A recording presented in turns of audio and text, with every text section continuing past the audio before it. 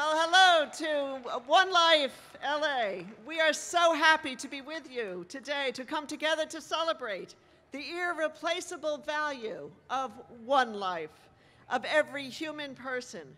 For more than 2 centuries, we as an American people have struggled to understand and to live fully the truth and the blessing of the sacredness of every human life. The history of our nation and the history of salvation are both stories of deliverance of men and women from bondage, from every form of human slavery and from the slavery to sin.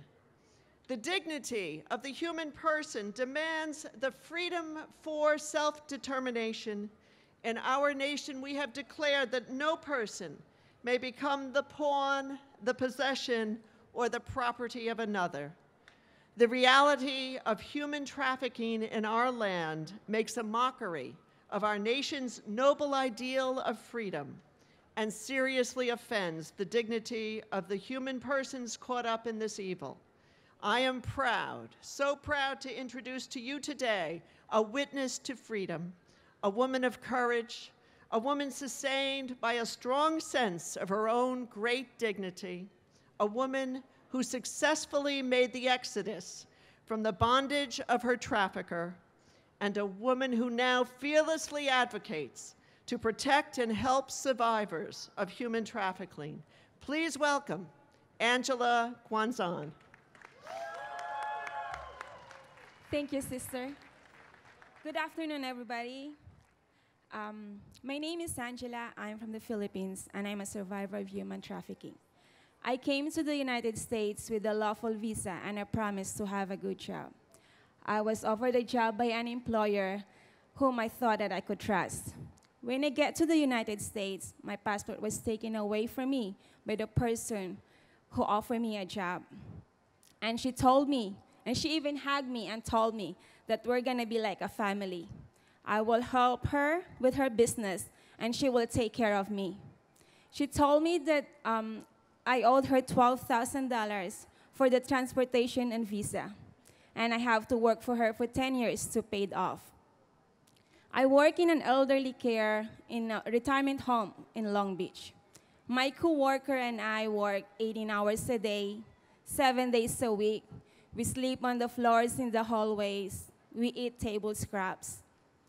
She told us that if we try to escape, we will be deported by calling the police and telling them that we stole something from her, and we will be in jail. We work long hours, so our neighbor always sees us walking in front of the yard. The neighbor that we have, he always makes sure that he talks to us. And he even asks us every time if we're okay, you know, how are we doing? He takes time to talk to us. But my trafficker told us that we cannot trust other people, especially white people. So I'm scared to tell him the truth, you know, about the situation. But luckily, I was rescued by the FBI through the neighbor that noticed that always talked to us. My trafficker pleaded guilty, and she was sentenced for 5 years. And now I'm a survivor and a member of Survivor Advisory Caucus and a National Survivor Network. We're a group of survivors learning leadership and advocacy skills to raise awareness and influence policies to help better and protect the survivor of human trafficking. As a member of Caucus and the National Survivor Network, I met a lot of survivors who were victimized by all circumstances in all forms.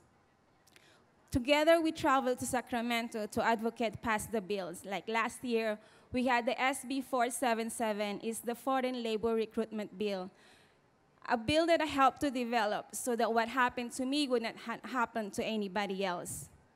I also speak nationally to a group of caring people like all of you that are here, letting you know that you can all make all difference in preventing the modern-day slavery.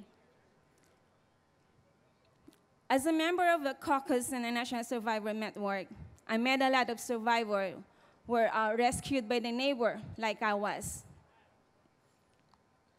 I'm just letting you know that we have to be observant. The people that we meet every day, that we see every day, we have to take time to talk to them in anywhere, in the nail salon, massage parlor, in a restaurant, or even in the hospital. Be observant. If you think there's something going on, call the hotline. They will investigate, and who knows? At least you try, and maybe you help at least one life. I'm so thankful that you guys are here. I hope you learn from today. You spread the words that modern-day slavery is still happening. It still exists here in our backyard. And we can all be a part of the solution to eliminate it. So I hope you guys, you spread the words, and thank you for coming.